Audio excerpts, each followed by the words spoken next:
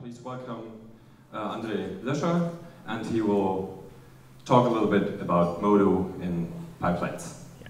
Thanks. Thank you. Yeah, thank you, and good morning. Yeah, I'm new to the show here, and I'm happy to be here. So I read a little bit that MODO and Blender and some other applications are new to this year, and so I hope I can show you something interesting about MODO and how my colleague and I using MODO in our pipeline.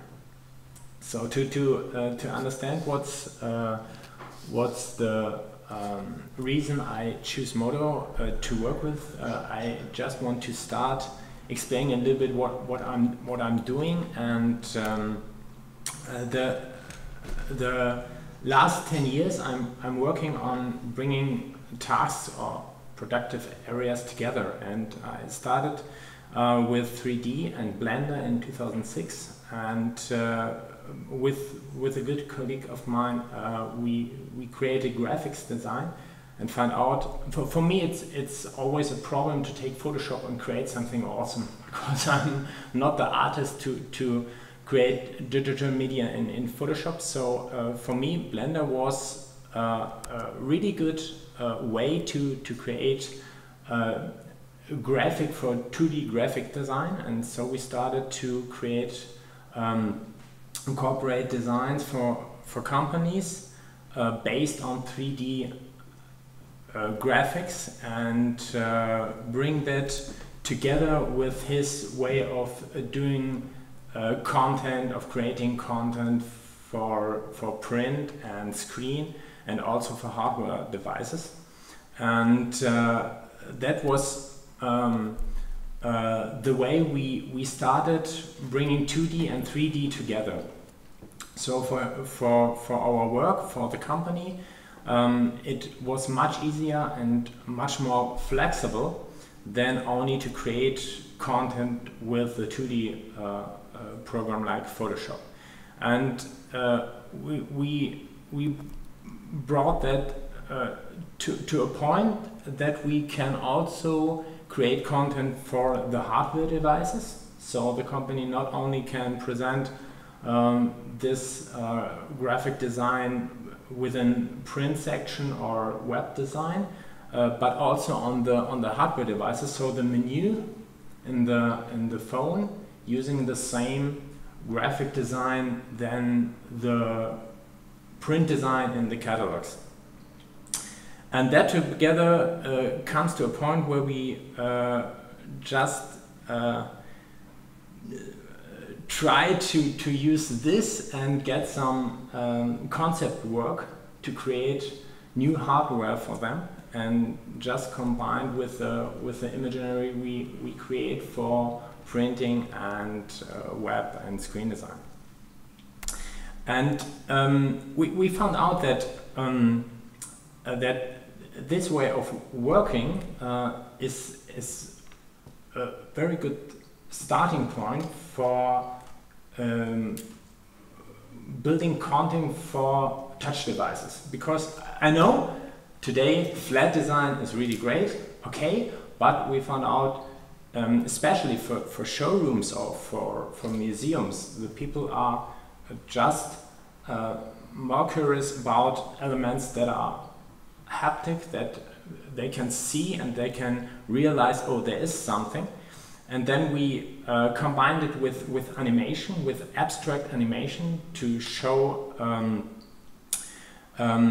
complex situations within productive areas you can't open because of the physical surroundings. And so we created this again in combination, print and coding and 3D, to create a whole a complete showroom. And in the lower image you see also there are the 3D elements, and in combination with hardware again, the sliding displays can be can be moved by the 3D elements. And also for museums, it was a good way to create content for terminals.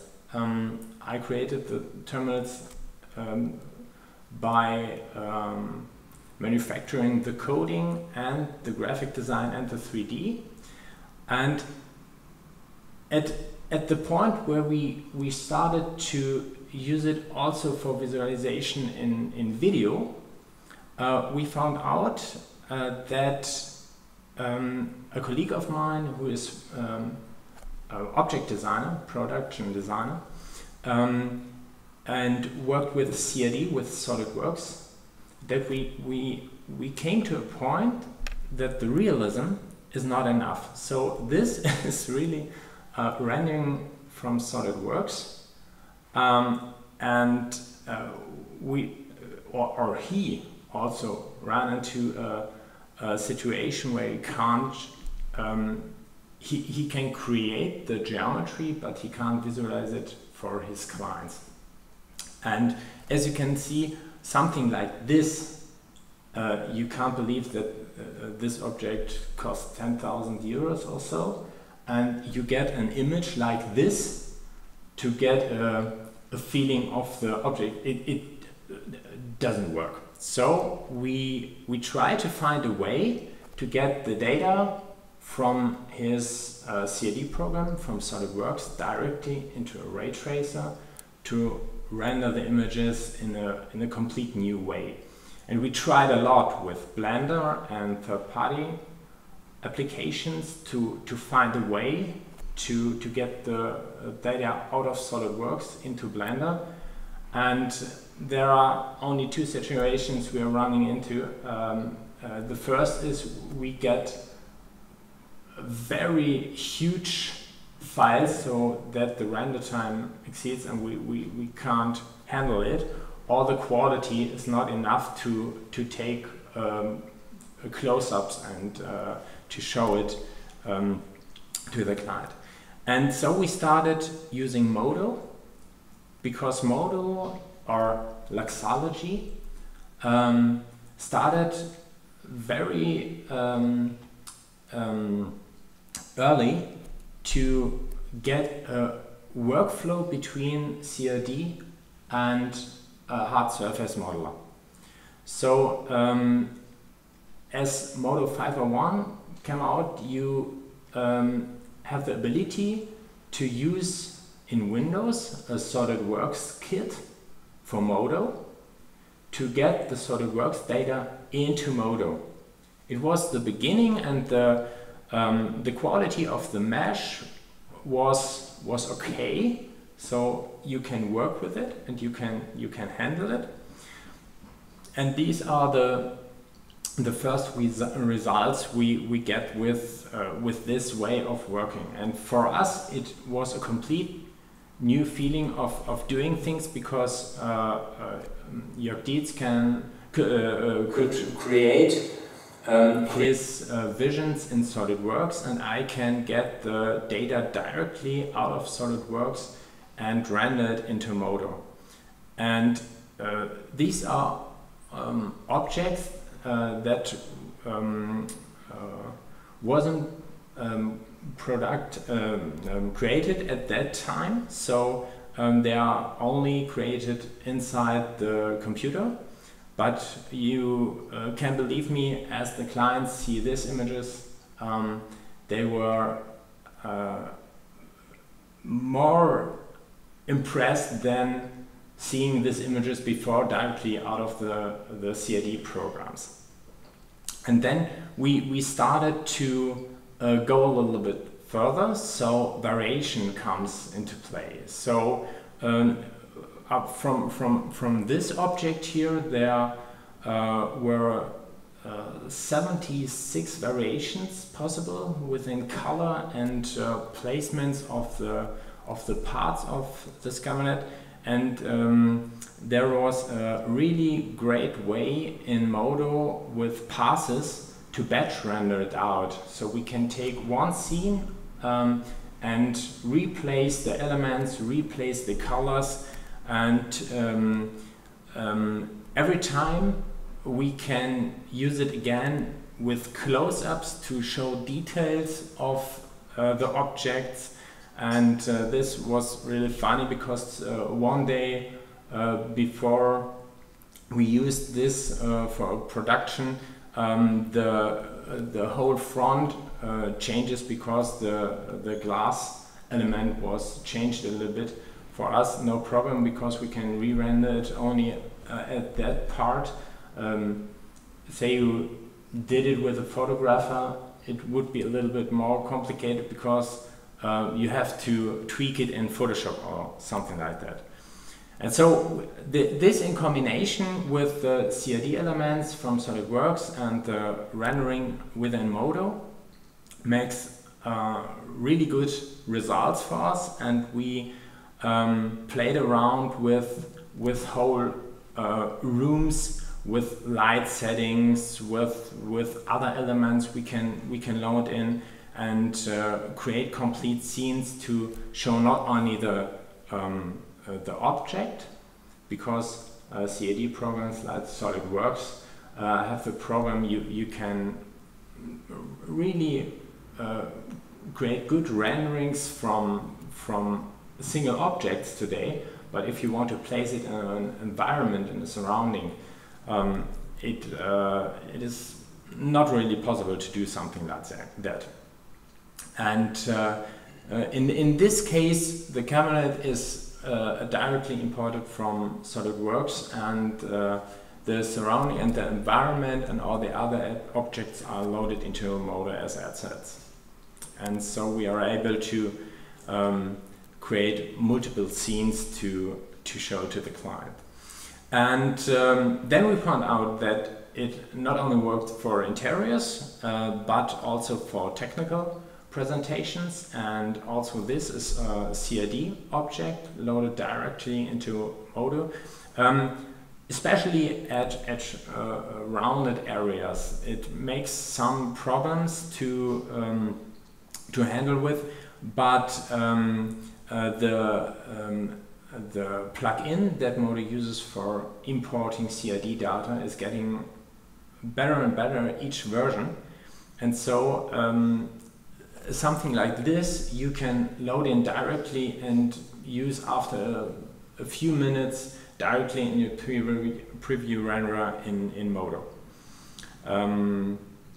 And also to show characteristics of elements. It's very good for the companies like this. The glass and the wood can change in many varieties in this object here, and to shoot several photos with a photographer, it's much more easy to build a scene into MODO with the CAD data from the company, and then only change the materials within MODO, and always with the possibility to create detailed shots to show some characteristics of the product. And all that together we try to bring to a point that we can create all the imagery, all the images we need to show the build-up objects. We created several scenes setups for single objects within rooms or within environments, and we were creating this as our normal workflow. And all that we learned over the years about this, I tried to bring together in this scene here, where I show people how easy it is to use CAD data directly for creating photorealistic renderings. So this is a scene with a CAD a table. All the other elements are assets that can be loaded in. It's fully rigged, so you have the chance to animate, say, the MacBook there or the chair. I will show it in a few minutes, and the light, and all the post after importing it into MODO is only to set the materials and to bring in the assets and to set the lighting, and you have a complete scene where you can work with what you can work in detail there. So to show how easy it is to load something in MODO as a CAD object, I will show it in live now, because then it's much more easy to understand what's going on there. Most of the times people are working with interchange formats as OBJ. OBJ, to open OBJ in MODO is really easy, and to use it is really easy, because you can directly open the elements in MODO as mesh, and to work with it. The only problem always is the material setting. So to set materials here, because you couldn't directly import the OBJ materials, is to handle is not as isn't a big problem, because often it is that you can select the meshes containing to a material directly into the list view here. So I knew all that is connected to the material group aluminium. I just create a new material aluminium and can go on there. You see here are all the material parts from the original object. And in the same way, it's working with CAD objects in MODO. So if my colleague is working in SolidWorks so that he creates material groups, I can assign them directly into MODO and use them. And the way importing CAD data in MODO works in the same way. It's an import plugin, so I can read directly IGES files, for example, or step files that are natively CAD files.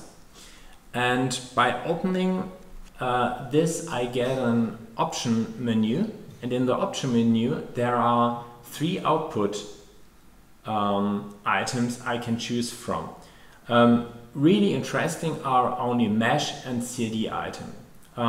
The CAD item is, you can think of a reference item, because it is possible to get data out of MODO back into SolidWorks. Because in a CAD program, every time I saw some transformation work Joerg did in SolidWorks, I'm very impressed, because some transformations that are in a hard surface modeler are very difficult to handle, are very easy in a CAD program, because the mathematical background of a CAD program is another way to handle the geometry. And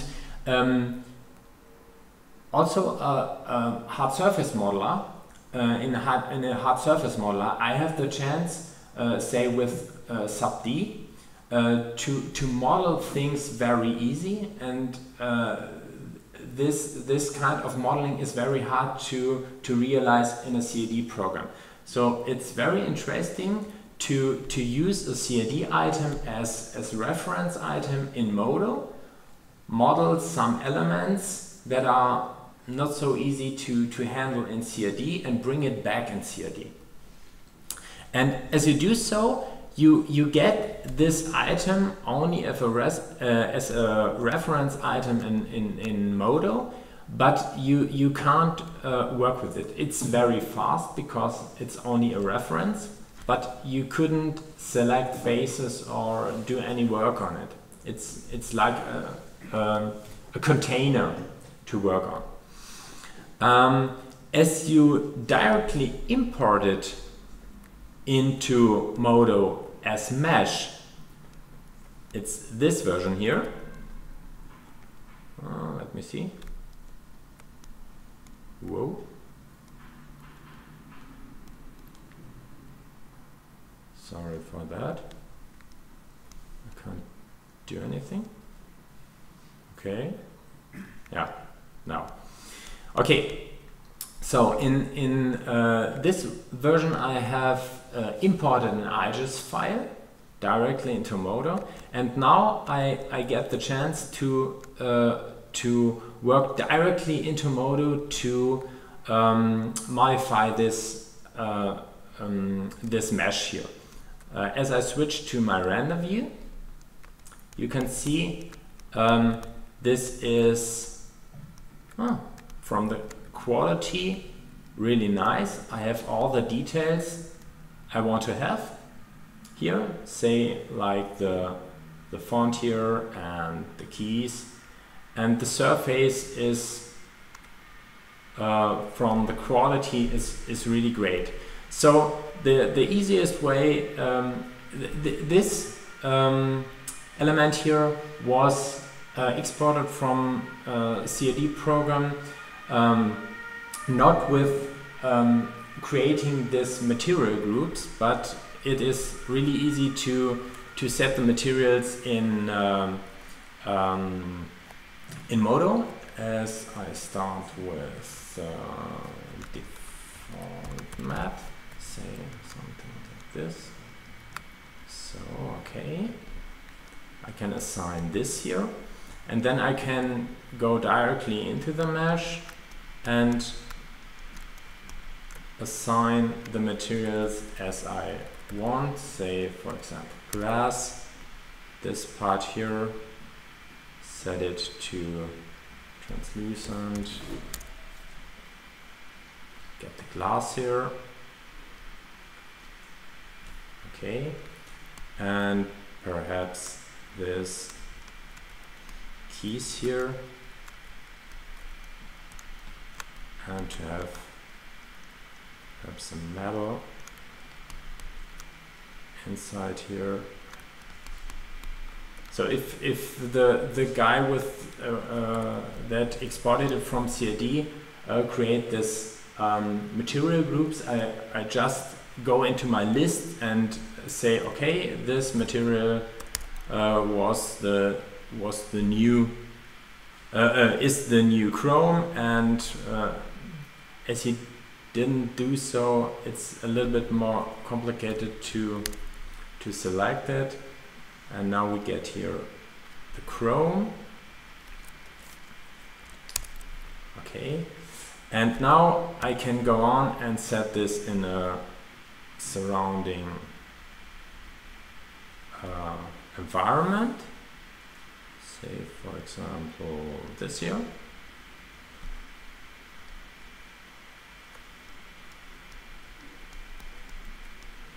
And we have our CD object directly into a new environment.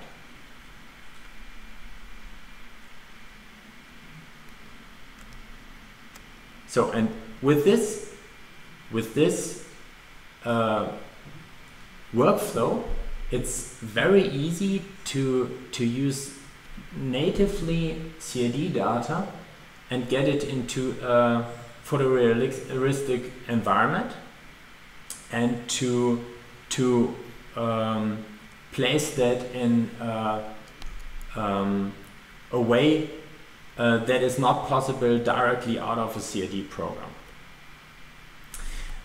Yeah, and this in combination with the MODO integrated node system makes it much more interesting say for animation, for example. And if you are working like this, it makes also sense for showing some technical renderings. Say if you have this switch here and want to show the inside of this part here, I have built up a normal cube here, and I want to take this cube here as a cutter object to show the inside. So I just add a render boolean and use this render boolean with this cutter element, and now you can see where I place this cutter object, the CAD object will be cutted and you can see the inside. And this is really handy because I know in CAD programs you can make cutters and sections very easy, but not within a photorealistic environment.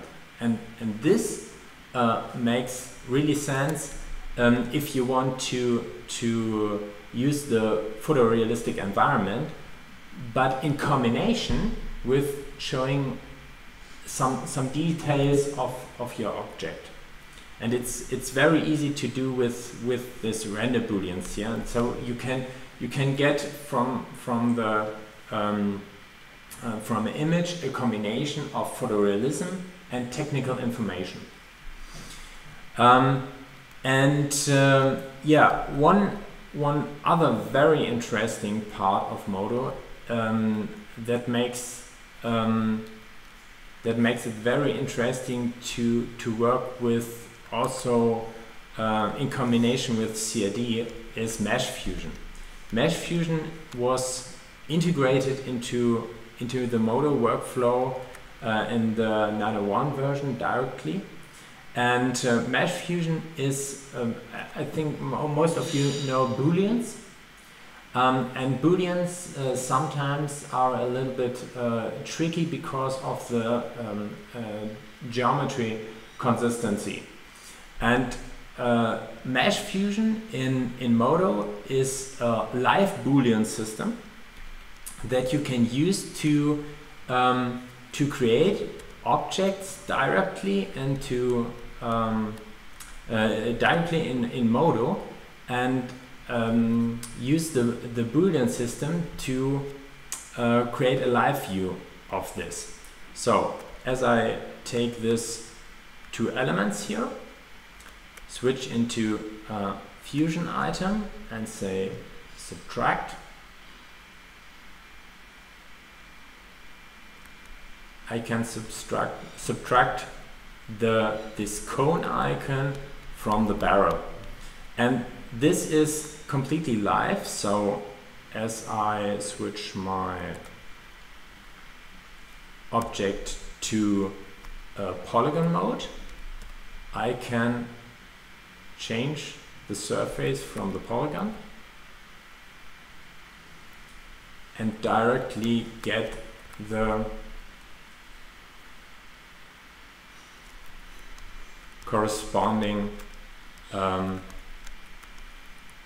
changes within the fusion mesh. And that is a very easy way to build something like, say, a base or something like that. For example, for 3D printing, I can now take this cylinder, drag it onto my barrel and say subtract, and also this element will be subtracted. So this kind of working is very hard to do in CAD and SolidWorks, So it's very interesting because you can take this here and bring it back to SolidWorks. And the great thing about a SolidWorks, not only see this as a shape, as a hull, it sees it as object. You can calculate the mass of it. You can fill that with say a material and can calculate how many material you needed in production. And this is a very interesting way to bring geometry in CAD that is very hard to create in CAD programs directly. And say for 3D printing, it's really great because you can directly export this. As I take this fusion item here and create, I forgot one thing. You can directly UV unwrap this. You see mesh fusion UVs, I can create it, and as I use here my fusion surface, I can set the color.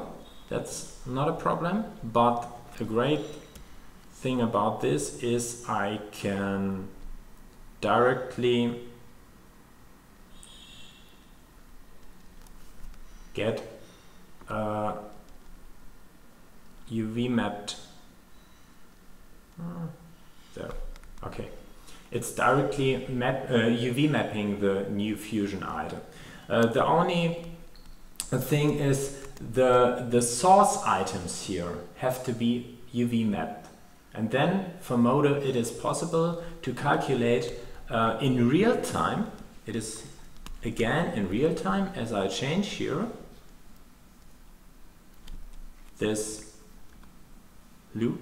You see the UV map is calculated in real time with the containing sprites here, and everything works directly in real time. And then as I want to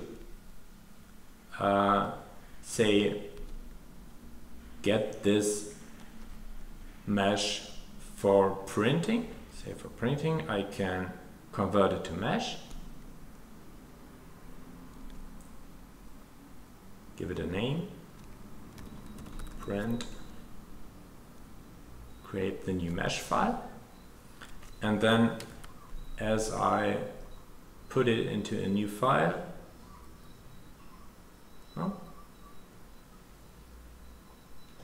I can directly export it for print, as I say export as, and say as STL, for example. STL is a really good file format for printing, and then I can, for example, for the Ultimaker 2, I can go in Cura, open this file,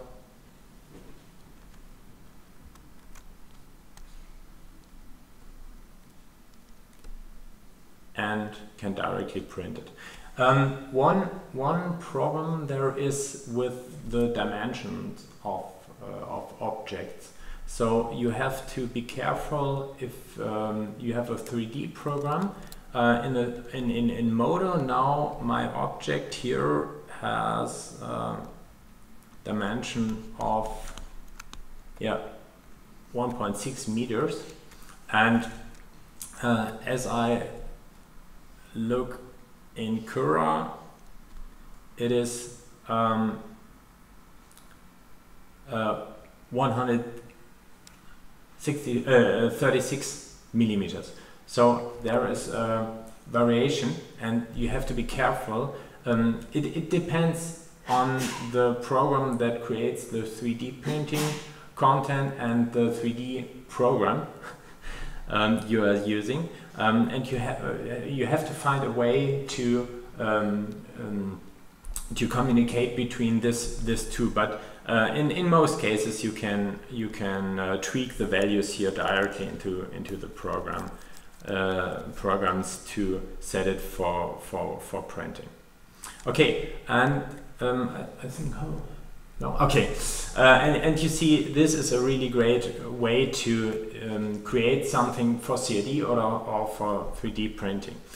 And only to show one other aspect of working with MODO in pipelines is, as you create a scene and render out not the completed scene alone with the beauty paths, but with the separated paths, say specular and diffuse, reflection, depth paths, you can then go into post-production or compositing tool like Nuke, and in this case I have